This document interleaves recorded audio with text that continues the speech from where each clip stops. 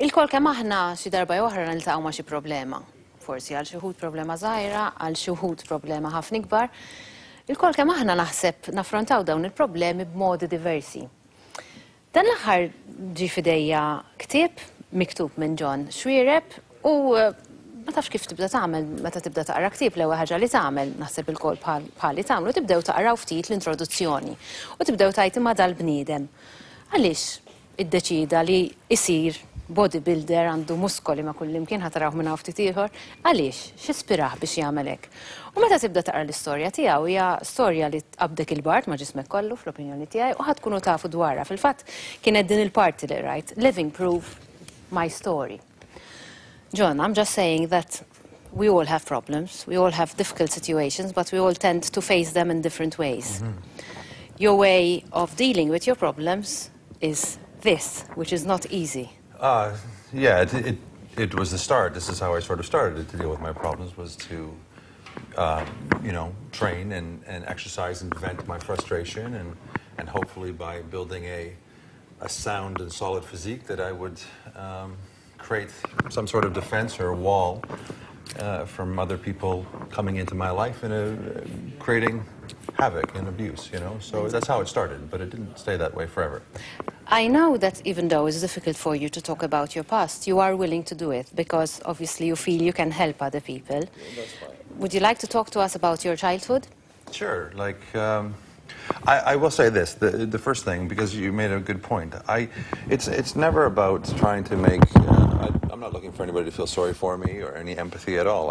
I really am trying to get people to understand that this happens, what I went through happens all over the place. And it's usually the secrets that no one knows about. Yet the children that grow up in this kind of atmosphere are the ones that are hurting the most, and they need an outlet. They need to be heard and hopefully to stop this kind of trouble. But, you know, I mean, I grew up, unfortunately, in a situation where, you know, I had young parents, very young. I was probably considered what you might say a mistake, right? I wasn't planned for sure. And because of the situation and so on and so forth, I was put out for into custody, child care custody, at a very, very young age. You were only 2 or 3, right? I was less. No, I was. Less than I was less. I wasn't 2 yet. And so I was made a part of the Catholic Archdiocese, and I'm from Canada. And I went through a series of homes because of obviously personal problems in the homes. I mean, I was too young to have caused any issues. And people unsure whether they wanted to keep me. There was abuse in those homes. There was problems in those homes, and the problems, you know, was put onto me. And so I traveled a lot, and then I finally was made permanent custody in one place for 9 years, which was a very hellish experience. A lot of physical abuse, a lot of mental abuse, a lot of just... What age were you then? I was 3 when I went there, and I was there till I was 12. But a lot of, it was interesting because it's just all the dysfunction that these families were having was being pushed onto me, and I was the one who was feeling the brunt of it all. So my question would be, why would someone decide to foster someone when they have all this hatred, this pain that they want to inflict? I don't know, you know, I mean, just the other day I actually got the files of my youth. I got the files from all the experiences I went through, and I was reading it, and I mean, they knew right away that they didn't want to keep me, and they were unsure of whether they wanted to adopt me or not, and so I couldn't even answer. I mean, I looked through it and I thought, yeah, it didn't really make any sense. It's not like they were a loving family who wanted to have an extra child in their house. It was more of a burden. But I also think, too, in those times, in the early 70s, late 60s and such, it was a business. And people were able to bring in a child and get paid to do so.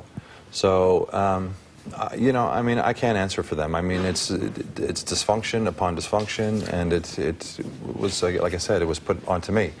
And let me just go to Maltese for a second, do you mind? Sure, go right ahead. Mela, John huwa bniedem li huwa oriġinarjament Kanadis, huwa Kanadis fil-fatt missieru kien Malti għalhekk huwa Xuereb, però kien Malti Kanadis u kien joqgħod il-Kanada. U meta kien għadu ta' età verament tenera għaliex il-ġenituri tiegħu kienu żgħar ħafna meta kellu lilu ma kinux preparati għalih, allura poġġewh għal fostering. Dan ġi fosterjat f'diversi familji f'waħda minnhom partikolarment li fiha dam 9 snin ġie abbużat fiżikalment, mentalment u ovvjament immaġina f'dik l-età bejn 3 u 12 sena titgħaddi minn dan l-ġieħ minn din it-tbatija u ma tista' tagħmel xejn dwarha. When you were 12, what happened?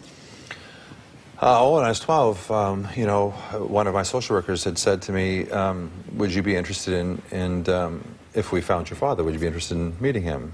And because I had experienced such bad situations for the last 9 years, I was looking to get out. I mean, I was hoping for any kind of intervention to get me out of that house.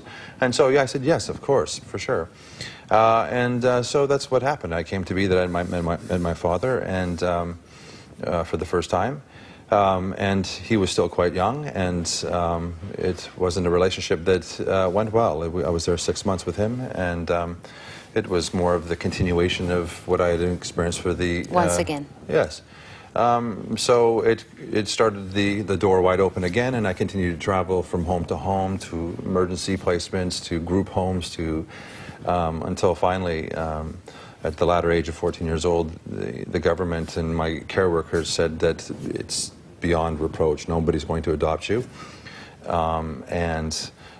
it's probably better that... Were you fighting it back, John? Were you retaliating in any way? No, growing up like that, there was no. I never retaliated. I went within myself. I had to find a, I had to find a personal space within myself to survive it, because it leaves you feeling, well, I mean, what? Not loved, not wanted, not needed, you're not cared about. You feel alone, ostracized. You're going through so many different emotions because you know you're growing up this way. You're a child, and children need love and affection and tenderness, and not what I was getting. And you know, and you're left asking yourself questions like, why me? Like, what did I do? So, no, I didn't. No, it was a bad situation, and I think suicide was a common theme in my mind, and many other things too. I mean, I had said this once before, but I used to lie in my bed and hope that thieves or robbers or murderers would come into the house and decimate the family and take me with them because I was so desperate to get out. So yeah, it just created that situation, and finally being on my own, I thought was going to be better for me, as well as they thought that was the only option that I had left, and ultimately it was.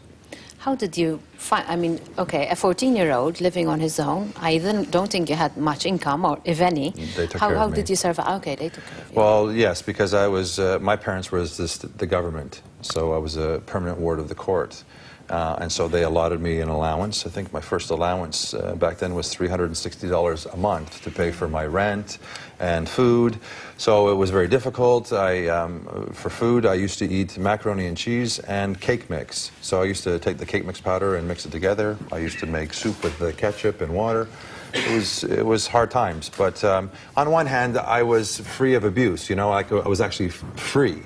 But on the other hand, I was very trapped because, as I said, growing up in the way that I did, I've always been that kind of soul that needed to be loved and cared about. I always wanted that affection and such, and I never got it. So I'm free, but I'm alone, and it struck a nerve inside me, and it put me through a lot of hard times. Again, I was faced again at the end of my first year on my own, whether or not I wanted to live or not. And so I confronted that in a very serious way. And upon taking certain steps and to really end my life, I came to really start to find my life. And that there was something inside of me deep within that I wanted to survive. And I think that at that point I came to realize, as young as I was, that there was something that I was here for. I had a purpose, and these things that happened didn't happen just by chance. They didn't happen just because I was a bad kid, because I'm a kid. How could I be bad? But there was a bigger picture, and as you know from reading the book and stuff, there's a huge picture in that. Seeing you today, to be honest, I can't imagine you being 14 years old, lonely and weak. Because now, if I had to see you in a room, you scare me. I mean, you're big. So, what happened? When did the transformation start? Well, the physical, as far as me actually training, it started at 19 years old. Okay. And was it because you were venting out your anger? Was it? No. I was. I was in the gym and I saw a woman that was 150 kilos, very large, in a fitness facility where it was with people that were all in shape. And I saw her, you know, trying to get a membership and so on and so forth, and it just looked like she was very uncomfortable. And I thought to myself, wow, just really impressive that a woman of her stature would come into a place like this, because she was instantly judged and criticized for being so large. And as if to say, you know, why would she be in there? And when I saw her in there and I saw the feeling that she experienced, I related to me, because at that moment, I seen her at home, saying to herself, I'm this way, I'm unhappy, I'm not satisfied with anything, I don't want to see myself in the mirror, I don't want to go out, I'm going to make one last effort to change my life. And so she might have seen an ad in a paper that said, come to our gym, exactly, change your life forever, da-da-da, for $9.99. So she showed up and I saw her get abused because I saw her being taken advantage of. We just want the money from you and we really don't care how you feel. And when I saw that, I could relate, and I always wanted somebody there for me, and there was nobody. So I saw her, and I said, I want to be there for her. I want to give her what she needs, because I know what she needs, because I never got those things myself. And right away, I was able to realize the connection that I had with people. And that's when I started my business.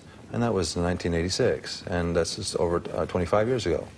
And ever since then, I have been creating connections with people on a very personal level, because I know what it's like not to be loved, I know what it's like not to be respected, I know what it's like to be told you're no good, you're worthless, you'll never make it, why are you doing that? Oh, that's silly, stop, don't do that, you can't accomplish this, you can't do that. I know those things. Well, I know them like the back of my hand. And I know when I can identify that in somebody else. I see it in somebody else because they talk that way, they express that way, they express this belief. Apart from being a nutritionist and a trainer, you're also a motivational speaker. Yes. And although today our time has run out, unfortunately, yes. I'd like to invite you again to come and talk to me about being a motivational speaker, about how you can motivate me to stop eating chocolate in front of TV, to do something, or to, I mean, there are a lot of people who always say tomorrow, yeah, it will come, or not me, I'm not capable, I don't know how to do that. And I know you have the power to help us. Very much so. Brilliant, John. Excellent. Would you accept our invitation I would love to, again? yeah, for sure. Brilliant. All So, right. with John, we're going to be meeting again. John jagħti fil-fatt anka jagħmel courses tal-motivational speaking, ġifieri huwa bniedem kapaċi ħafna, u fil-ġimgħat li ġejjin ħaniltaqgħu miegħu biex ikellimna dwar kif inti tista' timmotiva lilek innifsek. Jekk inti trid tieqaf tbejjeb, jekk inti trid tirqaq, I know you understand a bit of Maltese, hemm ħafna aspetti differenti li fil-ħajja tagħna aħna naqtaw qalbna. U flimkien ma' John ħankunu nistgħu nitkellmu dwar dan. I thank you, John. Thank you very much. And thank you for your honesty. I appreciate it. I appreciate it. Brilliant. All right. Ftit riklami wara Inspire.